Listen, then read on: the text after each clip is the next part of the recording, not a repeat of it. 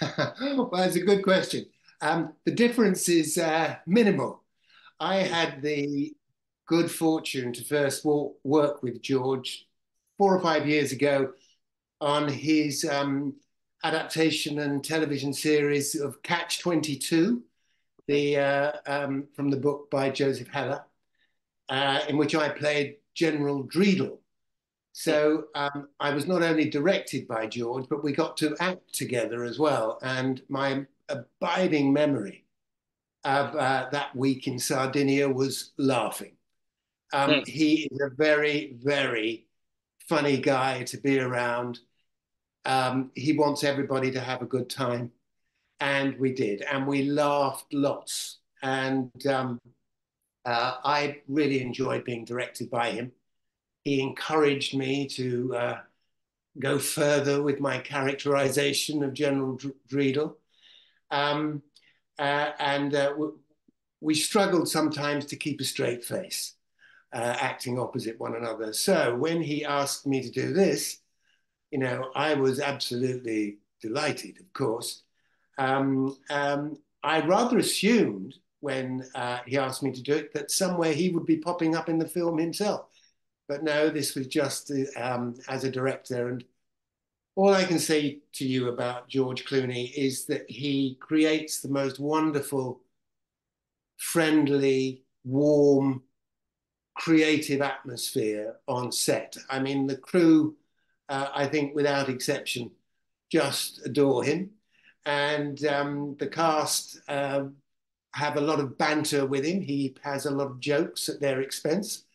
And it's great fun. He's a marvelous guy to work for.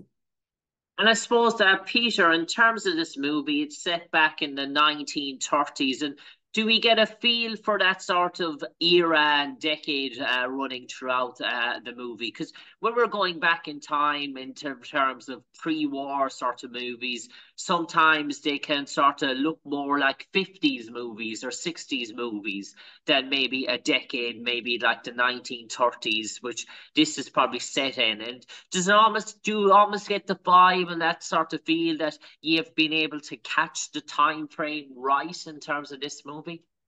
Well, as far as I'm concerned, from the moment that I went for my first costume fitting and met Jenny Egan, the costume designer, who had actually designed the costumes for Catch 22 as well, you were back in 1936. The clothes you got to wear are fabulous. I mean, I happen to love that particular look. Baggy trousers, pleated at the front, lovely jackets, lovely materials. Um, and we had a big cast. Yes. It was rather wonderful to work again because it doesn't happen so often these days. It was rather wonderful to be on a set with, 400 or 500 supporting artists, all immaculately dressed in gear from the 30s, um, fabulous makeup and hair for the women, hats. All the men wore hats, of course. Yeah. I sport a hat pretty much for the whole movie. And yeah, no, there was a real period feel for the 30s, and I did kind of know a little bit about the world that I was entering before doing the film. I'm a great documentary watcher, and I'd seen lots of film by the famous German director Leni Riefenstahl, who'd actually filmed the 1936 Berlin Olympics for Hitler. And so I knew what to expect, and I wasn't disappointed. There really was a very strong feel of the 30s. Um, I think the film looks great. Yeah. And I imagine with this sort of a topic, obviously it's about a University Washington rowing team. So I imagine there was an awful lot of location shooting that there was to try and get the outside sort of feel to it. Because normally we can see the effects of green screen now in today's world. We can see the effects of studios and block shooting and what they can do in terms of constructing these sorts of studios and lofts. But when you're dealing with a concept and a practical sport, and when you're dealing to show how people get immersed in this and growing, it's really more an outdoor activity in terms of pitching that sort of realism as well. So in terms of location and location and the importance of the landscape and the wilderness, and they're not the wilderness, but the scenic surroundings, they all play a pivotal role in the success of this movie. They're like the extra actor, the extra leading role in terms of this success of the movie, where the location is paramount, I imagine. That's true to an extent. Okay. The film, of course, was all made here. We never went to the States. We never went to Berlin.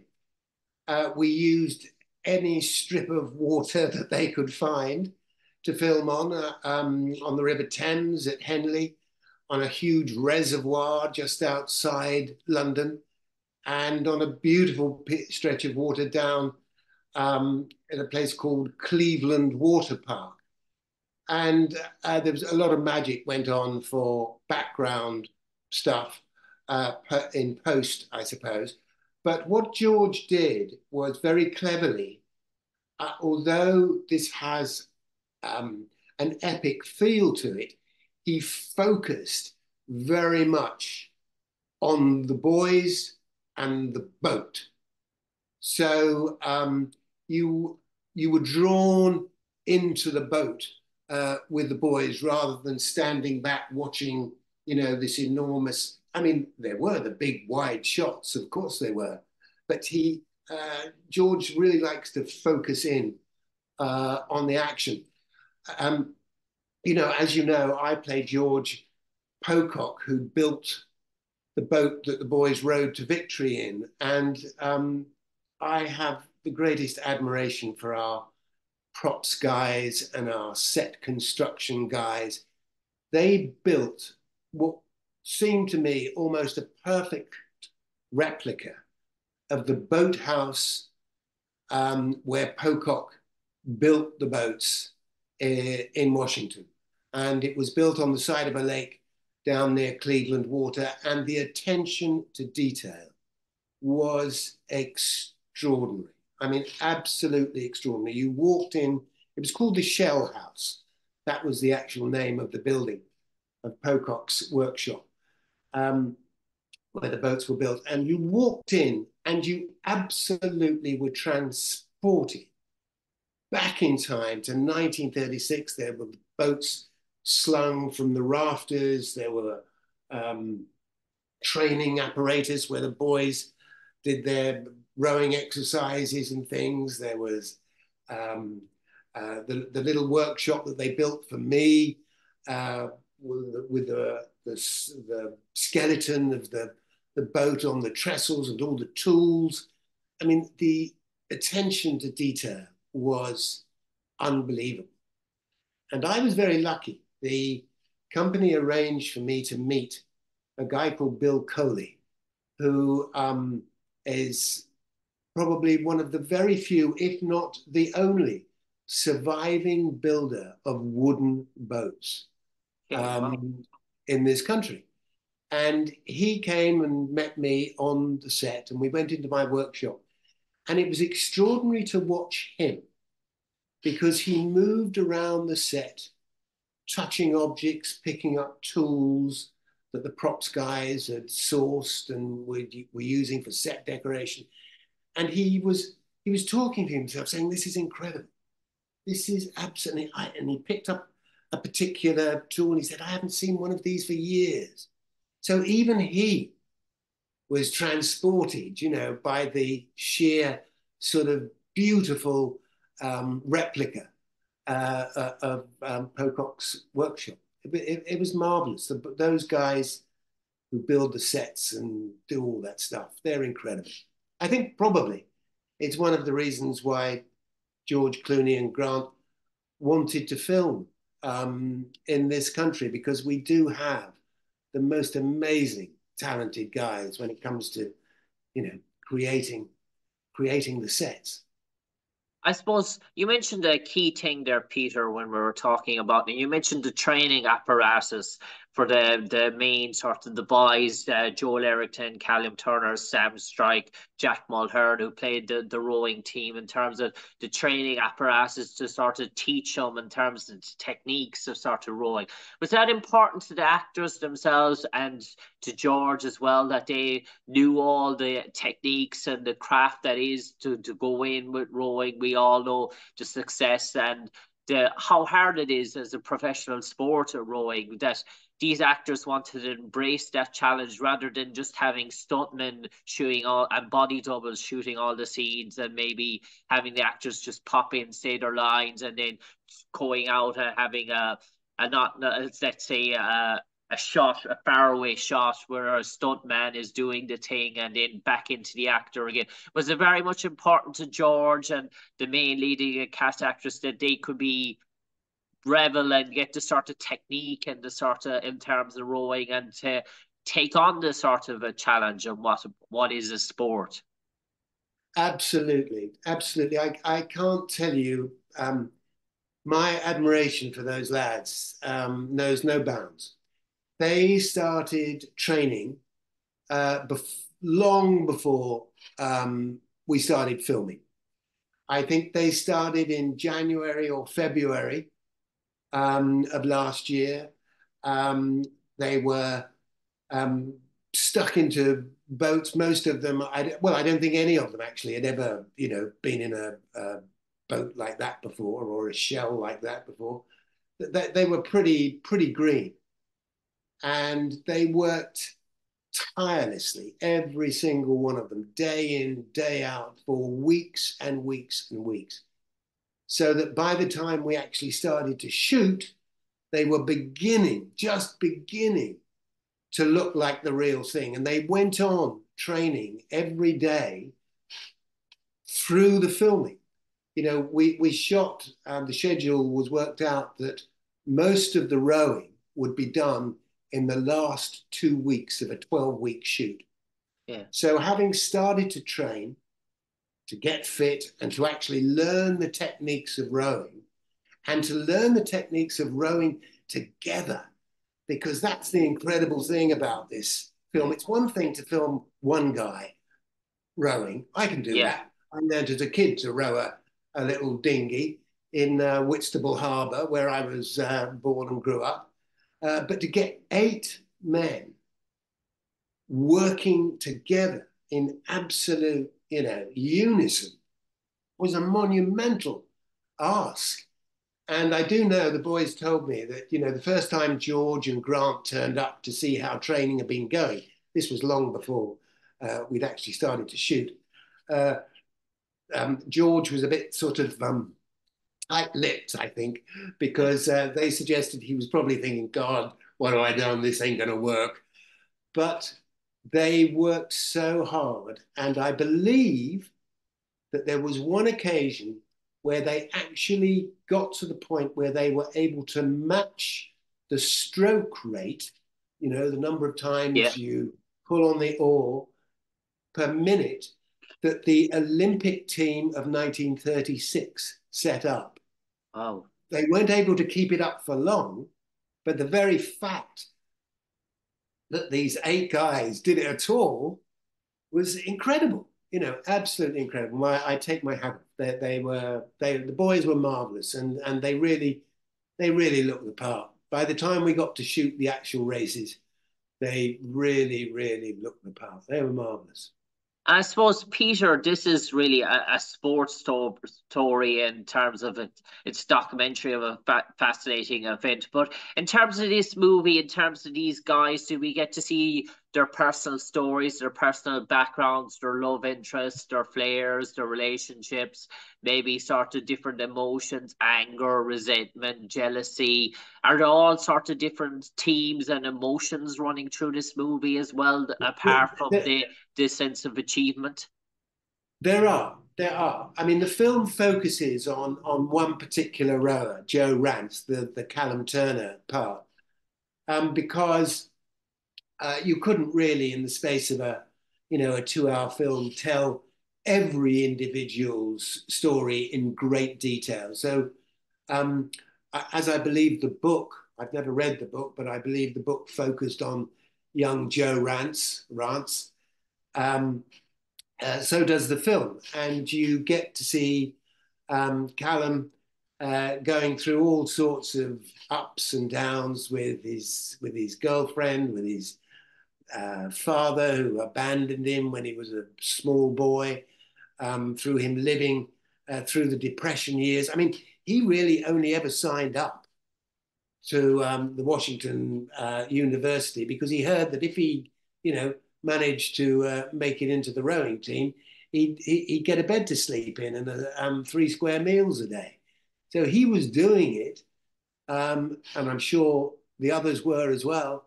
He was doing it to escape the depression and poverty that was ravishing, you know, the states in the 1930s. And you know, the character that I played, George Pocock, was like a kind of substitute father figure for Joe. And when he goes off the rails a little bit and falls out with everybody, they have a very a lovely scene together where Pocock, who I think is a bit of a poet and a bit of a philosopher and a lovely, gentle, wise man. That was, I have to tell you, the reason that I love doing the part so much. I'm usually seen, you know, with a gun in my hand, being chased or chasing somebody else. So to play somebody like Pocock, this wise, gently spoken, warm character, encouraging this young man to, you know, not give up on his dreams, was wonderful. So yes, you get to see a lot, and there's a lovely love story as well between Joe and uh, his uh, his girlfriend. Absolutely terrific. And I suppose, Peter, before we come on air now, just to stray away a bit from the boys in the boat, we spoke about you've worked with many talented Irish actors and actresses through the years, but told me, you shared me a story there about a funny moment or a funny time where you had a bit of a laugh on set in terms of in between sort of takes. You might relive that story now for our Irish viewers, and who was the Irish actor involved? Well, uh, something springs to mind. My wife and I have known the actor Kieran Hines for many years. Robbie and Kieran worked together at the legendary Glasgow Citizens Theatre many years ago. So I've known Kieran a long time, but we only ever in over the years worked together once, or for the first time. It was a series called Ivanhoe. He was the baddie. I remember I played Christopher Lee's sidekick. It was a bit like Little and Large, Christopher Lee being very tall and me being not nearly so tall. And Kieran and I worked together on that, but then we found ourselves working on Zack Schneider's Justice League together. And we found ourselves in LA dressed up in these very strange suits with sort of black, yellow dots all over us, and cameras everywhere, and in a completely sort of empty studio where they filmed us sort of growling and snarling at one another. But of course, it looked, you know, if for a second, you know, you just stepped out of character for a minute, and it was just hilarious, the sight of our, you know, our funny legs in these funny suits, and trying to be terribly ferocious with one another, knowing, of course, that, you know, in the course of all the magic that goes on with special effects, we were going to be turned into these incredible characters. Kieran, I think he was called Steppenwolf, and I was Darkseid or something. And we traipsed around the studios for hours on end in these very silly, tight suits with our trying to hold our tummies in, you know, and look butch. Very funny. And it was a sort of fitting way for Kieran and I, after all these years, to finally come together on screen. I suppose Peter Guinness, now to wrap up for the final 30 seconds, you might enlighten all our audience, all our listeners here in Ireland.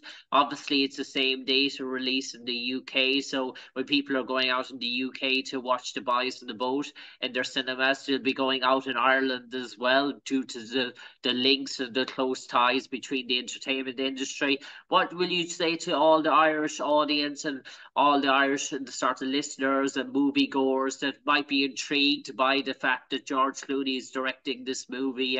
Why should they go and watch The Boys in the Boat in terms of the actors and the acting ability? And what's in store for them, Peter?